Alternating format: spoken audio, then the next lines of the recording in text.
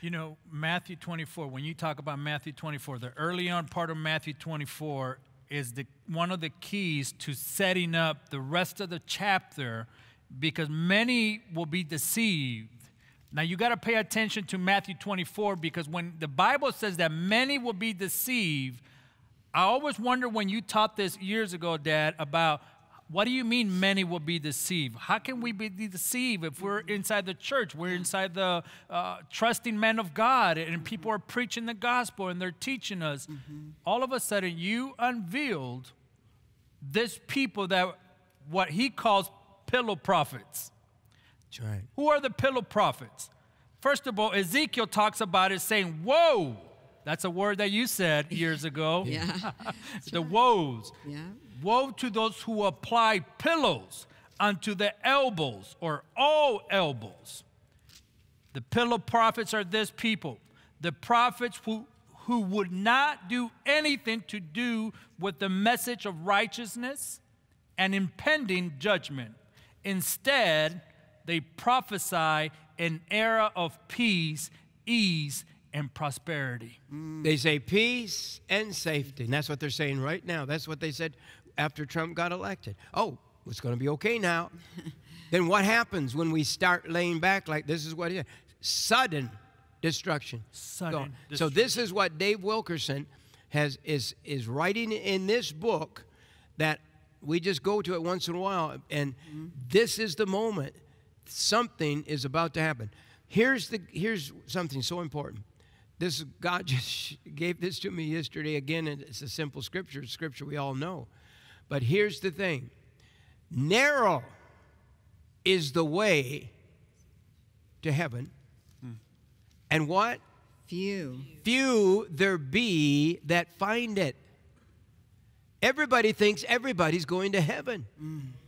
There's an old gospel song that says everybody talking about heaven ain't a-going there. You remember that song? No, Well, I don't know very that old. song, but No, they don't dare sing that anymore. yeah, It makes that congregation mad. So, is there anything else there that the closing out of this part? boy. Dave Wilkerson. He says, like the pillow prophets of Israel, their one supreme desire is to promote luxurious lifestyles and make people comfortable in their pursuit of good life. They are not speaking for God. All they are doing is passing out pillows, one for every elbow of every follower. No wonder the crowds flock to sit under their message and teachings, and it's painless. There is not one, the call of Christ to deny self and to take up the cross. Wow. These are the prophets that are making it comfortable for you to come and just be at ease and relax. Everything's going to be just fine. Don't shake them up. You know, I've never heard anybody call them pillow prophets before. Have you? Never. Never. I've never heard that. He says it's in the Bible. I'm going to have to look that up. Ezekiel. Let me give you this. Ezekiel 13:20. Woe to those who apply pillows unto the elbows. Oh, behold, I am against your pillows wherewith you entice souls. What's happening is we want to hear only the good news. We're the only TV show probably on in America that gives you the Bible from the revelation and the prophet's point of view. This is the key. Go to Ezekiel 13, chapter 13. You're going to find that God speaks against all the preachers and prophets who accommodate people with flesh-pleasing words, he said.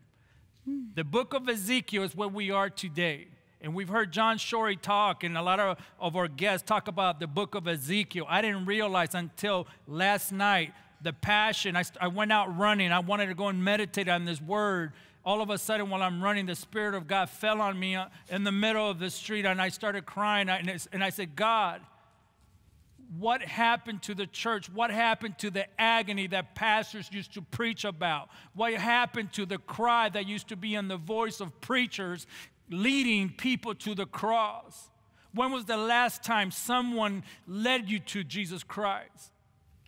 This is the passion that Ezekiel is talking about. The pillow prophets came after the people, real prophets that were watchmen on the wall. If you want to know who crucified most of our prophets and back in the day, they threw them in dungeons. David Wilkerson teaches that it was the pillow prophets that locked up Jeremiah. They try to silence Isaiah. They try to silence Hosea. Yeah. The pillow prophets is what's going on today. And he warns in this book that they're coming after you.